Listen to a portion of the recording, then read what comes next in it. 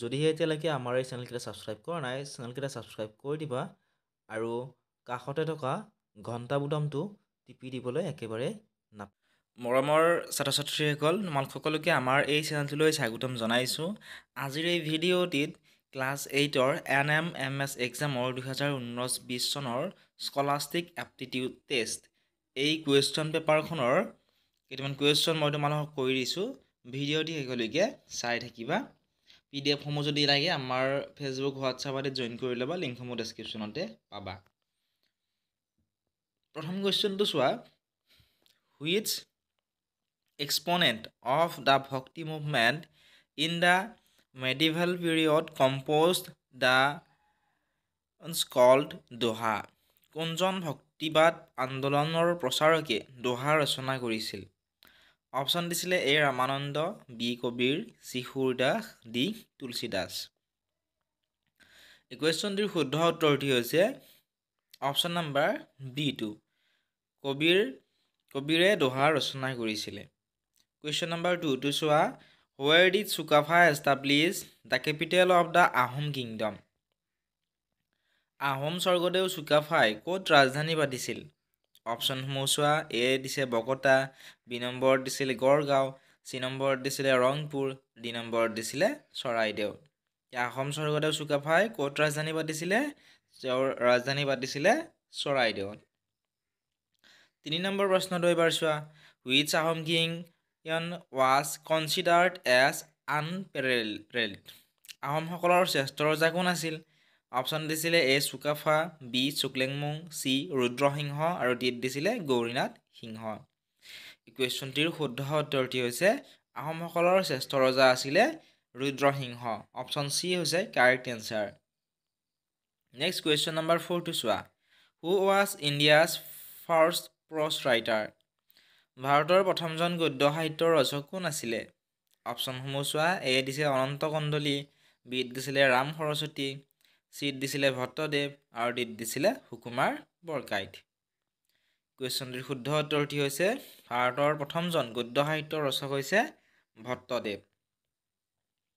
Question number 5টো চোৱা, name the innovative system of the Ahoms by which subject ৰিচাইডিং in the food hills ৱেৰ ইম্প'জড taxes for getting চিল্ডেড from the এটাকছ of hill tribes? আহোমৰ দিনত পাহাৰৰ দাঁতিত থকা আহোম প্ৰজাবোৰক পৰ্বতীয় জনজাতিসকলৰ আক্ৰমণৰ পৰা ৰক্ষা পাবৰ কাৰণে কোনটো ব্যৱস্থা উদ্ভাৱন কৰা হৈছিল?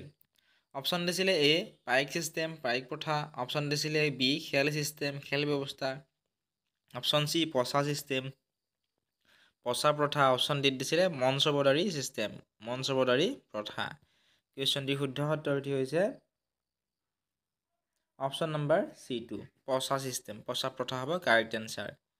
নেক্সট চোৱা question number 6টো, which Portuguese explorer discovered A C road to India in 1498? কোনজন পৰ্তুগীজ নাবিকে 1498 খ্ৰীষ্টাব্দত ভাৰতলৈ অহা জলপথ আৱিষ্কাৰ কৰে? অপশ্যন দিছিলে এ কলম্বাছ, অপশ্যন বিত দিছিলে চাৰ্লছ টু, দ্বিতীয় চাৰ্লছ, অপশ্যন চিত দিছিলে জেমছ টু, জেমছ দ্বিতীয়, অপশ্যন চিত ডিত দিছিলে ভাস্কো দা গামা। কাৰেক্ট এনচাৰটো হৈছে অপশ্যন নম্বৰ D2, পৰ্তুগীজ নাবিক ভাস্কো দা গামাই 1498 খ্ৰীষ্টাব্দত ভাৰতলৈ অহা জলপথ আৱিষ্কাৰ কৰিছিলে। নেক্সট চোৱা question number 7, when was the British East India Company established? কোন খ্ৰীষ্টাব্দত ইংৰাজ ইষ্ট ইণ্ডিয়া কোম্পানী প্ৰতিষ্ঠা হয়? অপশ্যন দিছিলে এ 1597, option B 1598, option C 1599, option D 1600। Correct এনচাৰটো হৈছে ইংৰাজ ইষ্ট ইণ্ডিয়া বুলি যিহেতু দিছে British East India company, correct answer option চিয়ে হ'ব 1599। 1599 খ্ৰীষ্টাব্দত ইংৰাজ ইষ্ট ইণ্ডিয়া কোম্পানী প্ৰতিষ্ঠা হৈছিলে। কুৱেশ্যন নম্বৰ 8টো চোৱা, when was regulating act passed? Regulating act নামৰ এখন বিধি কোন চনত জাৰি কৰা হৈছিল? অপশ্যনসমূহ চোৱা, 1771 চন, অপশ্যন বিত দিছিলে 1772 চন, অপশ্যন চিত দিছিলে 1773, অপশ্যন ডিত দিছিলে 1774। কুৱেশ্যনটিৰ শুদ্ধ উত্তৰটি হৈছে ৰেগুলেটিং এক্ট নামৰ বিধিখন জাৰি কৰা হৈছিল 1773 চনত। Question number 9 চোৱা, which governor general introduced the permanent settlement system in India? কোনজন গভৰ্ণৰ জেনেৰেলৰ অধীনত ভাৰতত ভূমিৰ চিৰস্থায়ী বন্দোবস্তৰ পাতনি মেলা হৈছিল? Option A lord Cornwallis, option B lord Hastings, option C lord Dalhousie, option D lord William Bentinck. কুৱেশ্যনটোৰ শুদ্ধ উত্তৰটি হৈছে অপশ্যন নম্বৰ এ লৰ্ড কৰ্ণৱালিছৰ দিনত ভাৰতত ভূমিৰ চিৰস্থায়ী বন্দোবস্তৰ পাতনি মেলা হৈছিলে। কুৱেশ্যন নম্বৰ 10 চোৱা, ইম্পৰ্টেণ্ট কুৱেশ্যন হয় এইটো। হু establish the Ramakrishna mission? Ramakrishna mission নামৰ যিটো সংগঠন এইটো কোনে প্ৰতিষ্ঠা কৰিছিল সুধিছে। অপশ্যন এ স্বামী Dayanand Saraswati, option B Swami Vivekananda, option C ঈশ্বৰ চন্দ্ৰ বিদ্যাসাগৰ, অপশ্যন ডি ৰাজা ৰামমোহন ৰয়। কাৰেক্ট এনচাৰটো হৈছে ৰামকৃষ্ণ মিছনৰ প্ৰতিষ্ঠাপক আছিল স্বামী বিবেকানন্দ। অপশ্যন বি হৈছে কাৰেক্ট এনচাৰ। কুৱেশ্যন নম্বৰ 11 চোৱা, erosion of soil along the banks of a river due to the actions of the river is called? নদীৰ গতিপথৰ কাষৰ মাটি খহাই নিয়া কি বুলি কয়? অপশ্যন দিছিলে লেণ্ড ডিগ্ৰেডেশ্যন, ভূমিৰ অৱক্ষয় বোলে। অপশ্যন বি লেণ্ড শ্লাইডিং, ভূমিস্খলন বোলে। অপশ্যন চি চইল ইৰোশ্যন, মাটিৰ খনন বোলে। অপশ্যন ডি বেংক ইৰোশ্যন, গৰা খহনীয়া বোলে। নদীৰ গতিপথৰ যে কাষৰ মাটি খহাই নিয়া কি বুলি কোৱা হয়? গৰা খহনীয়া বুলি কোৱা হয়। গতিকে অপশ্যন ডি হৈছে কাৰেক্ট এনচাৰ। কুৱেশ্যন নম্বৰ 12 চোৱাচোন।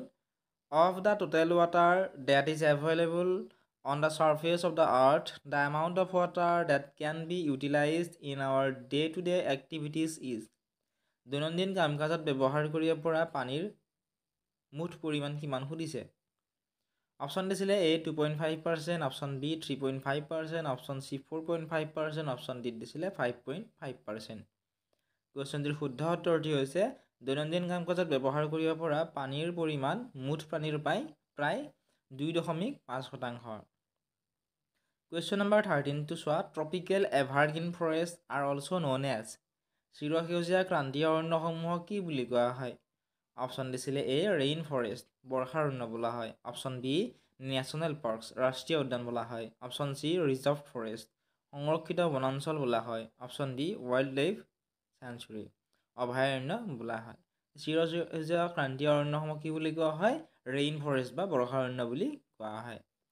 কুৱেশ্যন নম্বৰ 14 চোৱা, which of the best form of resource? কোনবিধ সম্পদক শ্ৰেষ্ঠ সম্পদ বুলি কোৱা হয়? অপশ্যন এ দিছিলে হিউমেন ৰিচোৰ্চ, মানৱ সম্পদ। অপশ্যন বি নেচাৰেল ৰিচোৰ্চ, প্ৰাকৃতিক সম্পদ। অপশ্যন চিত দিছিলে ৱাটাৰ ৰিচোৰ্চ, জল সম্পদ। অপশ্যন ডিত দিছিলে লেণ্ড ৰিচোৰ্চ, ভূমি সম্পদ। কাৰেক্ট এনচাৰটো হৈছে অপশ্যন নম্বৰ এ টো, মানৱ সম্পদক শ্ৰেষ্ঠ সম্পদ বুলি কোৱা হয়। কুৱেশ্যন নম্বৰ 15 চোৱা, which continent has no' permanent human হেবিটেশ্যন? তলত উল্লেখিত কৰা কোনখন মহাদেশত মানুহৰ স্থায়ী বসতি নাই? Option A Asia, option B north America, option C Antarctica, option D Europe. গতিকে মানুহৰ স্থায়ী বসতি ক'ত নাই? মানুহৰ স্থায়ী বসতি নাই এণ্টাৰ্কটিকাত। অপশ্যন চি হৈছে কাৰেক্ট এনচাৰ। কুৱেশ্যন নম্বৰ 16 চোৱা, agriculture, animal husbandry, fishing, hunting et cetera R? কৃষি, পশুপালন, চিকাৰ, মাছ ধৰা আদি কি প্ৰাইমেৰী এক্টিভিটি, প্ৰাথমিক বৃত্তি? অপশ্যন বিত দিছিলে ছেকেণ্ডাৰী এক্টিভিটি, দ্বিতীয় বৃত্তি। অপশ্যন ডিত দিছিলে তৃতীয় বৃত্তি। অপশ্যন ডিত দিছিলে চতুৰ্থ বৃত্তি। কৃষি, পশুপালন, চিকাৰ, মাছ ধৰা আদি হৈছে প্ৰাথমিক বৃত্তিৰ অন্তৰ্গত। অপশ্যন এ হৈছে কাৰেক্ট এনচাৰ। কুৱেশ্যন নম্বৰ 17 চোৱা, which planet is known as the blue planet? নীলা গ্ৰহ বুলি কাক কোৱা হয়? অপশ্যন এ আৰ্থ, পৃথিৱীক। অপশ্যন বি মাৰ্চ, মংগল। অপশ্যন চি মাৰ্কিউৰী, বুধ। অপশ্যন ডি ছেটাৰ্ণ মানে শনি। নীলা গ্ৰহ বুলি কাক কোৱা হয়? পৃথিৱীক নীলা গ্ৰহ বুলিও কোৱা হয়। গতিকে অপশ্যন এইটোৱে হৈছে কাৰেক্ট এনচাৰ। কুৱেশ্যন নম্বৰ 18 চোৱা, which is the longest running national highway in India? কোন নং ৰাষ্ট্ৰীয় ঘাইপথটো ভাৰতৰ দীৰ্ঘতম ৰাষ্ট্ৰীয় ঘাইপথ কোনটো? অপশ্যন দিছিলে এ 4 নং, নম্বৰ 4। অপশ্যন বি নম্বৰ 5, 5 নং। অপশ্যন চি নম্বৰ 6, 6 নং। অপশ্যন ডিত দিছিলে নম্বৰ 7, 7 নং। কাৰেক্ট এনচাৰটো হৈছে অপশ্যন নম্বৰ ডি, 7 নং ৰাষ্ট্ৰীয় ঘাইপথটো ভাৰতৰ ভিতৰত দীৰ্ঘতম। কুৱেশ্যন নম্বৰ 19 চোৱা, the oldest map was found in? আটাইতকৈ প্ৰাচীন মানচিত্ৰ ক'ত উদ্ধাৰ হৈছে? অপশ্যন দিছিলে এ ইজিপ্ত মানে মিছৰত। অপশ্যন বিত দিছিলে মেছ'পটেমিয়াত, অপশ্যন চিত দিছিলে চীনত, অপশ্যন ডিত দিছিলে ভাৰতত।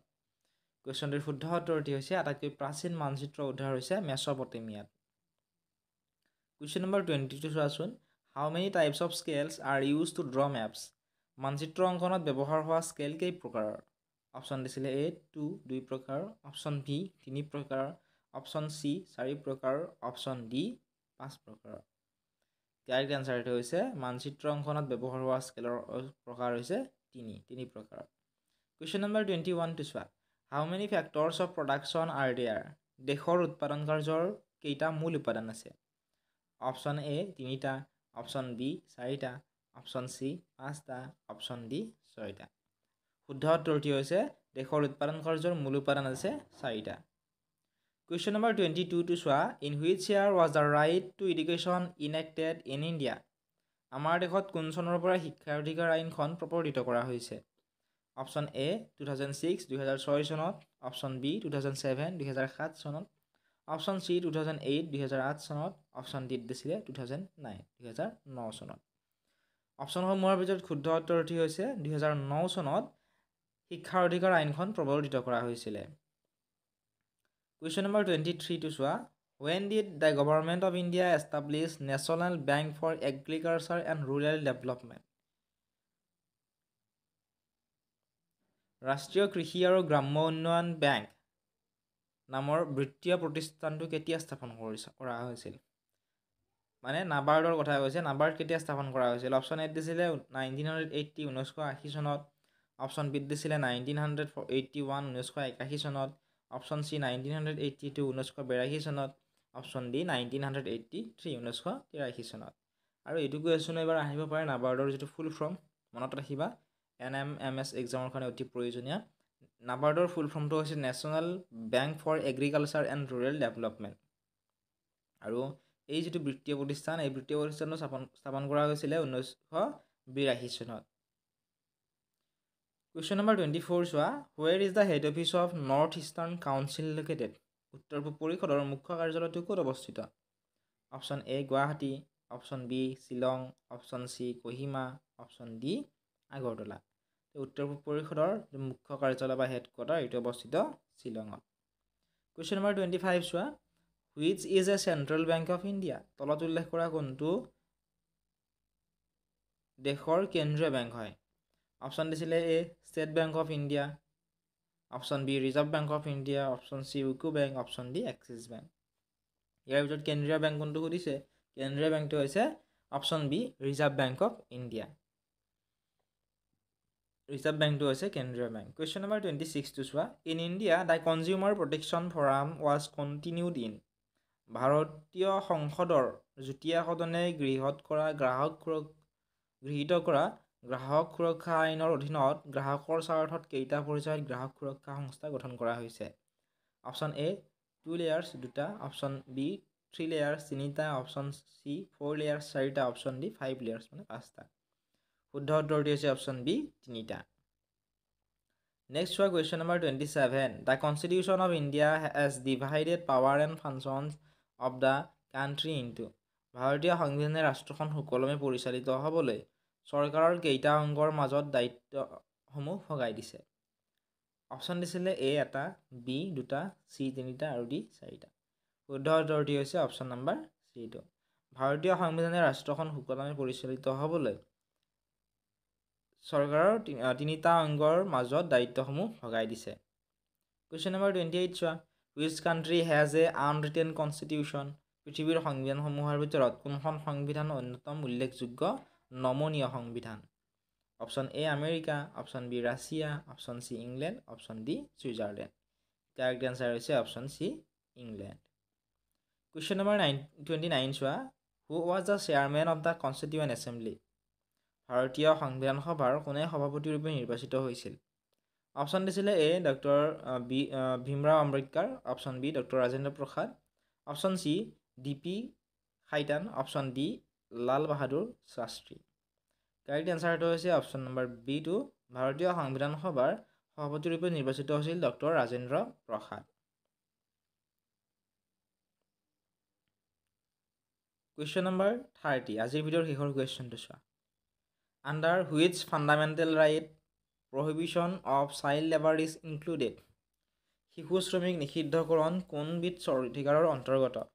Option A right to equality সমতাৰ অধিকাৰ, option B right to freedom স্বাধীনতাৰ অধিকাৰ, অপশ্যন চি ৰাইট এগেইনষ্ট এক্সপ্ল'টেশ্যন শোষণৰ বিৰুদ্ধে অধিকাৰ, option D cultural and educational rights শিক্ষা আৰু সাংস্কৃতিক অধিকাৰ। শুদ্ধ উত্তৰটি হৈছে শিশু শ্ৰমিক নিষিদ্ধকৰণ হৈছে অপশ্যন চি ৰাইট এগেইনষ্ট এক্সপ্ল'টেশ্যন শোষণৰ বিৰুদ্ধে অধিকাৰ। এইখিনি আছিল আজিৰ এই ভিডিঅ'টিত। নেক্সট ভিডিঅ'ত 31ৰ পৰা মই চেষ্টা কৰিম কৰি দিবলৈ, যদি কৰি দিবলৈ কমেণ্ট কৰি জনাবা। আৰু ইয়াৰ লিংকসমূহ ডেছক্ৰিপশ্যনতো পাবা, তাত ক্লিক কৰি তোমালোকে চাব পাৰিবা। পিডিএফসমূহ তোমালোকে ফেচবুক, হোৱাটছআপ, ইনষ্টাগ্ৰামসমূহত পাবা, লিংক ডেছক্ৰিপশ্যনত দি থোৱা আছে, তাত ক্লিক কৰি ফ'ল' কৰি ল'বলৈ নাপাহৰিবা।